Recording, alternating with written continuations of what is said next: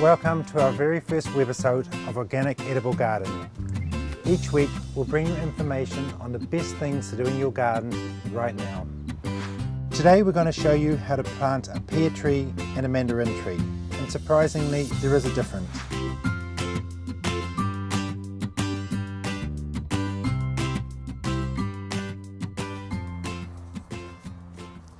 Now's a good time to plant your citrus. The citrus we're planting today is a Satsuma mandarin. The first thing we have to do with the citrus is dig a hole. We're planting this citrus on a hill because it's got good drainage, which is one of the most important things for citrus. You need to dig your hole slightly larger than the pot your plant comes in. Also, with the sides of your hole, try and dig areas so it doesn't pool like a swimming pool. This will allow the earthworms to come in and the water to go out. This is a sign of a good citrus.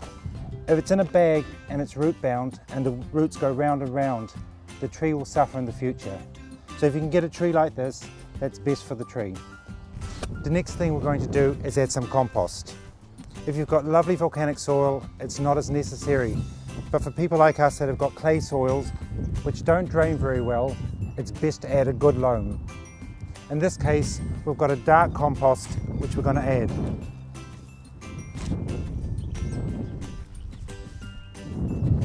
When planting a citrus, it's really important to plant it above the ground level.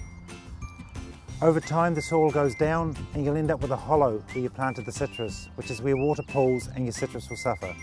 So in this case, I'm probably going to plant it about this high. After standing down, it'll still be above ground level, but that will eventually go down over time. Adding clay back into your hole is not a bad thing. Clay is nutrient dense. It just needs the compost to help activate it and unlock the nutrients in the soil. Stamping it down not only gets rid of the air pockets, but makes it firmer for the tree. What we're going to do is we're going to chop these lower branches off.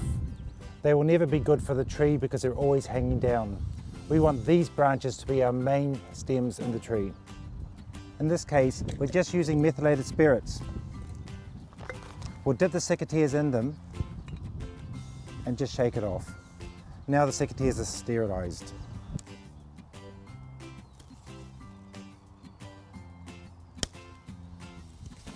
Remember, when pruning your citrus, it's best not to prune them during the months of November, December or January. This is when the lemon borer is flying. When pruning the citrus, they can smell it for miles away and they can attack your tree. Citrus, like all subtropicals, are growth feeders. So when planting your citrus, give it a good, well-balanced fertiliser. In this case, this fertiliser is made up of volcanic rock and seaweed and worm castings.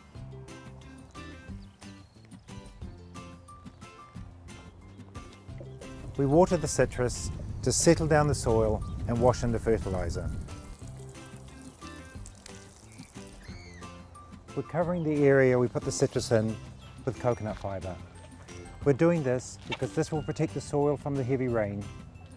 It'll keep the roots cool over summer and will stop the chickens scratching up the area.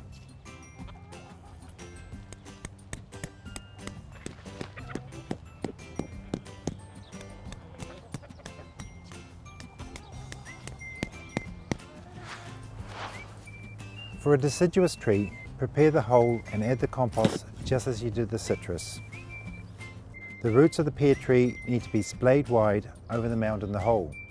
After splaying out the roots, we can now put our soil in. Make sure the tree is planted above the ground level and it will compress down over time. It's really important when you've got a deciduous tree not to put heavy nitrogen fertilisers around. We don't want a lot of leaf growth in the first year.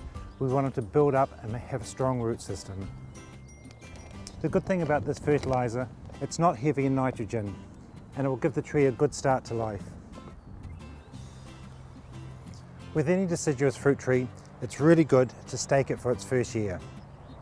In this case, we're putting the fence battens in the prevailing wind. In this case, it's a southwest and a northeast.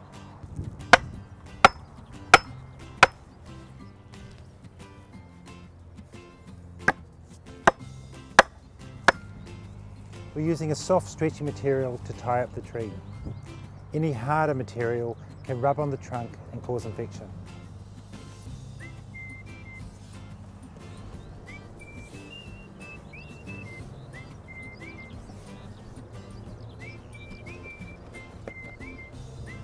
Although it can be scary, it's really important to prune your fruit tree back by a half or a third after planting.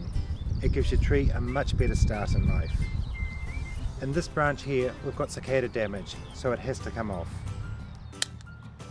We're also taking off this branch because it's spindly. Try and cut close to the tree. And lastly, chop a third from the top. Always chop it on an angle so the water can run off. The next thing we're going to do is make sure we put some pruning paste on these wounds.